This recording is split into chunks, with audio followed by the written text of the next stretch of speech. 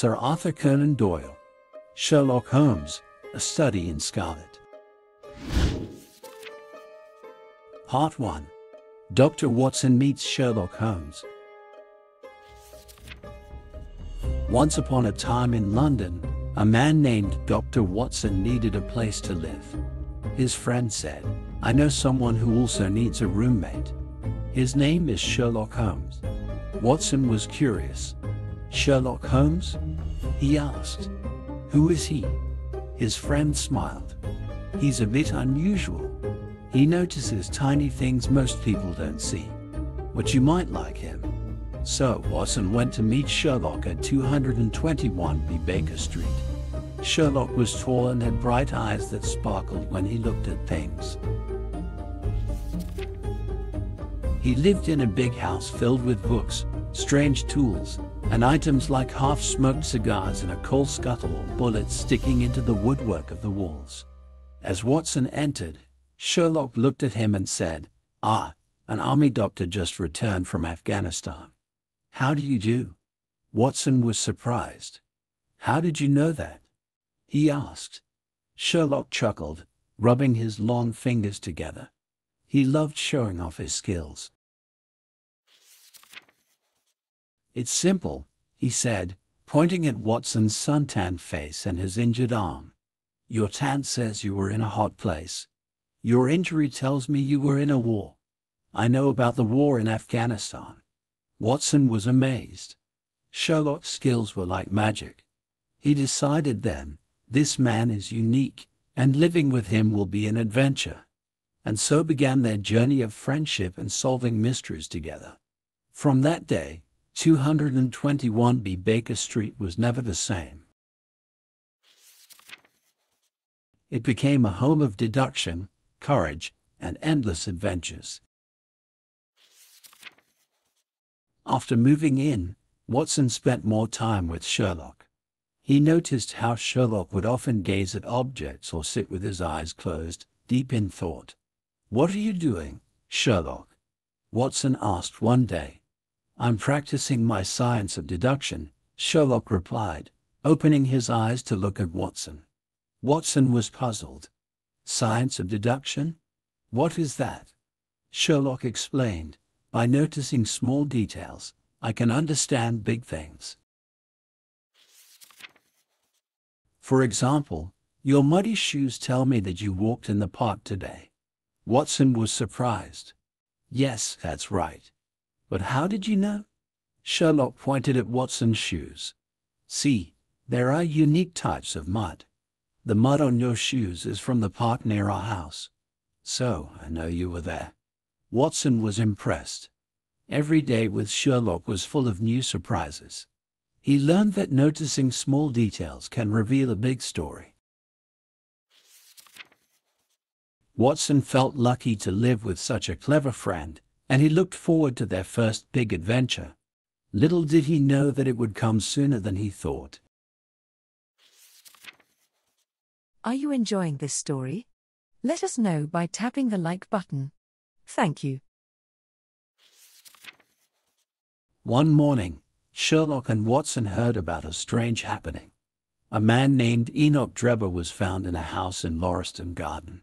He looked very scared and then, he suddenly couldn't wake up anymore. Nobody knew what had happened. Sherlock was very interested. "A mystery," he said. "Watson, shall we go?" Sherlock, with his sharp eyes, started looking around. He bent down and studied the ground carefully. "Look, Watson," he said, pointing at the footprints.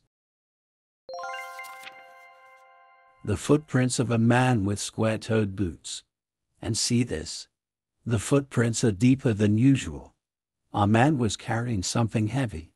Next, Sherlock saw something on a wall. A word was written in big letters, "Ra." Watson looked puzzled. "What does it mean, Sherlock?" he asked.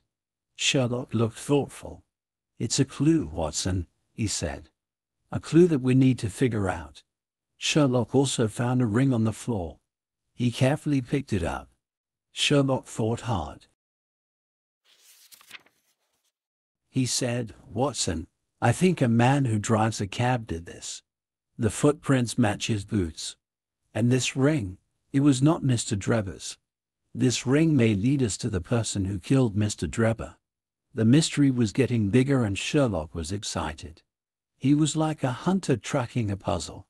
Watson was amazed by Sherlock's skills, and he couldn't wait to solve the mystery. Their adventure had begun. Back at their house, Sherlock and Watson started piecing together the clues. They had the footprints, the word Raha, and the ring. But how did they fit together? Just then, a man named John Rance arrived. He was a policeman and had been in the garden too. He had seen some strange things that night. John Rance told them about the night Mr. Drebber got killed. The policeman was patrolling the streets when he saw a light in the garden. He went to check and found Mr. Drebber lying on the floor inside the house. I found Mr. Drebber. He looked very scared. Then he fell down and didn't wake up. I saw the word Raha on the wall too. He also mentioned that he saw a cab nearby. But when he approached, the cab drove off quickly. He didn't get a good look at the driver, but he remembered the number of the cab. It was 2704. John Rance's story added more pieces to the puzzle. Sherlock and Watson thanked him for his help. They knew they were closer to finding out what happened, but there were still missing pieces. After John Rance left, Sherlock and Watson talked about the clues. They wondered about the cab driver.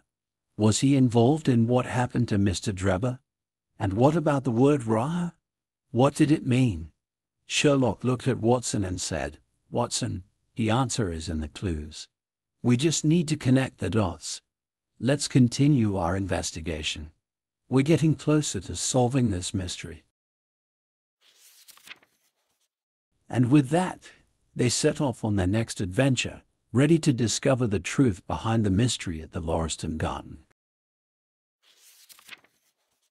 Sherlock and Watson were puzzling over their clues. The ring was especially interesting. Who did it belong to? How did it end up at the crime scene? Sherlock decided to find out. Sherlock put an ad in the newspaper. The ad said they found a ring. If anyone lost it, they could come to 221B Baker Street to get it. Days passed. One morning, there was a knock on the door. A woman, all in black, was standing outside. She said she had lost a ring. Sherlock showed her the one they found. But it wasn't hers. She left disappointed. Sherlock was excited though. He told Watson, "Our criminal used this ring to attract Mr. Drebber to the Lauriston Garden." Sherlock was sure that the ring was the key to finding the man who hurt Mr. Drebber. The fact that the ring was not claimed by anyone else suggested that its owner must have a strong reason to avoid reclaiming it, perhaps because they were involved in the crime. If the ring had belonged to an innocent person, they would likely have responded to the advertisement, he explained. As the day ended, Sherlock and Watson felt they were close to solving the mystery. They had the clues in Sherlock's sharp mind. Sherlock was busy at work when Inspector Gregson showed up at Baker Street. He had found a clue about the mystery. It was a pill, one of two found in a box near Mr. Drebber. Sherlock was very interested. He took the pill and studied it. "This might be a clue," Sherlock said. "Perhaps Mr. Drebber swallowed the other pill and fell asleep forever." Watson watched as Sherlock tested the pill with different chemicals. Sherlock was like a scientist in a laboratory. With every new clue, they were getting closer to the answer. After Gregson left, Sherlock and Watson stayed up late, trying to understand the pill. They even asked a sick dog to eat it, but nothing happened. The dog was fine. Sherlock wasn't discouraged. "Every no brings us closer to a yes," he said. He knew that they still had much to learn. But they were not afraid of the dark mystery. They had each other and their brilliant minds. Just then, there was a knock on the door. It was another police inspector, Mr. Lestrade. He had caught a cab driver who Sherlock thought was the real attacker. Sherlock was excited. "That's more like it," he exclaimed. Everyone gathered around Jefferson Hope, the cab driver. His voice was low but clear, and everyone listened intently. He looked tired and worn out. When they accused him of killing Mr. Drebber, he didn't deny it. Instead, he asked to tell his story. The room grew silent as Jefferson Hope started to speak. This was just the beginning of a story that would take them far beyond the quiet streets of London. Don't miss a single chapter of our extraordinary stories. Hit the subscribe button now. Part 2. The Country of the Saints. Now, let's go back in time. Many years ago, there was a man named John Ferrier. He lived in the United States, in a place called the Great Alkali Plain. It was a vast, dry land with no water or trees. John was the only survivor of a wagon group that got lost in this desert. One day, while nearly dying of thirst, John found a little girl alone. She was the only other survivor of another lost group. John named her Lucy. They became like a family, alone in the desert. Just as they were losing hope, they were found by a group of people called the Mormons. Their leader, a man named Brigham Young, helped John and Lucy. They gave them water and food. John was grateful. He and Lucy started a new life with the Mormons, in a city they built called Salt Lake City. John and Lucy lived happily for many years. John started a farm and Lucy grew up to be a lovely young woman. Life in the Great Alkali Plain was hard, but they had each other. They were a family, surviving together in the desert. As time passed, Lucy grew into a beautiful young woman. Everyone in Salt Lake City noticed her. They called her the Flower of Utah. Many young men wanted to marry Lucy, but she had eyes for only one person, a man named Jefferson Hope. Jefferson was a brave man who traveled a lot. But whenever he was in Salt Lake City, he spent time with Lucy. They laughed and talked about their dreams. They fell in love and planned to marry. However, the Mormons had strict rules. Their leader, Brigham Young, decided who could marry whom. When he learned about Lucy and Jefferson's love, he was unhappy. He believed Lucy should marry a Mormon man. Two Mormon men, Mr. Drebber and Mr. Stangerson, asked to marry Lucy.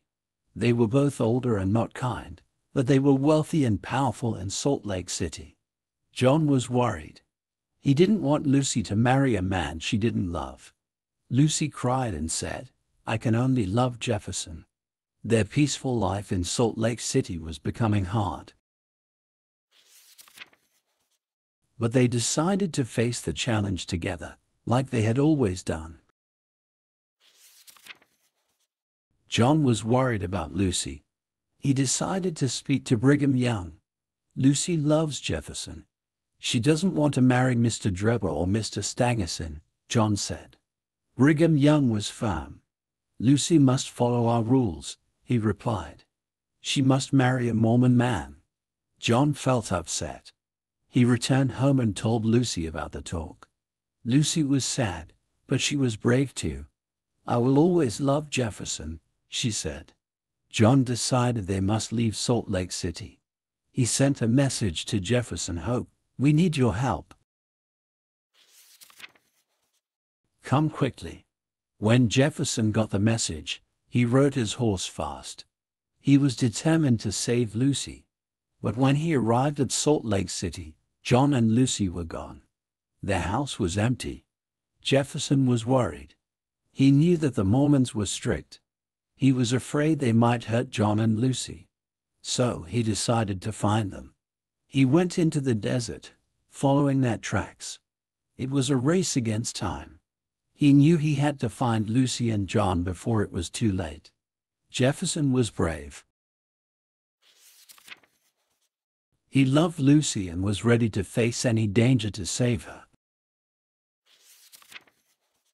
In the big desert, Jefferson searched for John and Lucy. He saw tracks in the sand. He followed them, hoping to find his love and her father safe. He rode for days and nights, never stopping. He was determined to find Lucy and protect her. Meanwhile, John and Lucy were trying to escape. They were scared, but they had each other. "We must be strong, Lucy," John said. "We must get far away from Salt Lake City." One day, Lucy saw a cloud of dust in the distance. "Father, look," she cried. They watched as the cloud came closer. It was a group of horse riders. They were the Mormons, coming to take Lucy back. John and Lucy tried to escape, but the Mormons were too fast. They were surrounded. John tried to protect Lucy, but the Mormons were strong. They took Lucy away and left John alone in the desert. John was heartbroken. He had lost his little girl, but he didn't lose hope. He knew Jefferson was coming to help them. As he lay alone in the desert, John hoped Jefferson would find Lucy and keep her safe. Meanwhile, Jefferson was still following their tracks, racing against time to save Lucy. Jefferson found John in the desert. John was very weak, but he told Jefferson about the Mormons and Lucy. Jefferson was sad to hear about John's fate but was determined to save Lucy. "Find Lucy. Save her from the Mormons," John said before he closed his eyes forever. Jefferson promised to fulfill John's last wish. Jefferson went to Salt Lake City to find Lucy. But it was too late. Being forced to marry men she didn't love made her so unhappy that she passed away. When Jefferson found out, his heart was broken. He'd lost the one he loved the most. But he didn't let his sadness stop him. He went to Lucy's funeral. There, he took a ring from Lucy's hand. This ring was a symbol of his love for her. It was also a reminder of the promise he made to himself. "I will make Mr. Drebber and Mr. Stangerson pay for this," he vowed. So he started a long journey. He followed the two men from place to place, through different countries and cities. All this time, he kept Lucy's ring with him. The ring reminded him of Lucy and his promise to her. The room was quiet when Jefferson finished his story. Even Sherlock, who always had something to say, was silent. Watson could see that Jefferson's tale had moved him. It was clear now why Jefferson had done what he did. But that didn't change the fact that he had broken the law. Sherlock and Watson had solved the mystery. The strange word Rache was German for revenge. The man who wrote it was Jefferson Hope. He had come to London to find Mr. Drebber and Mr. Stangerson.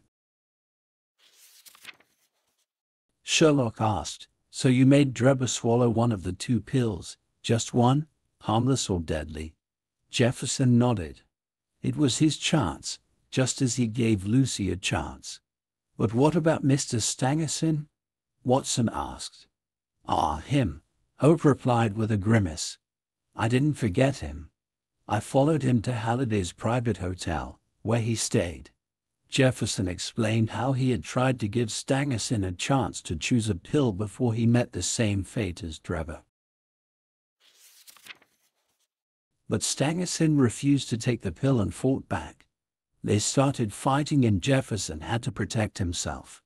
Stangerson was killed by accident. The police found the same poison pill near Stangerson's body that Drebber had eaten. The police took Jefferson away. Sherlock and Watson were left in the quiet room, their minds filled with the sad story they had just heard. Despite the sorrowful end, they knew they had solved the mystery. As they went to bed that night, the house seemed a little quieter, the world a little sadder. But the truth had been discovered and justice would be done. Finally, Jefferson was arrested for his actions, but he died from an old heart problem before the trial.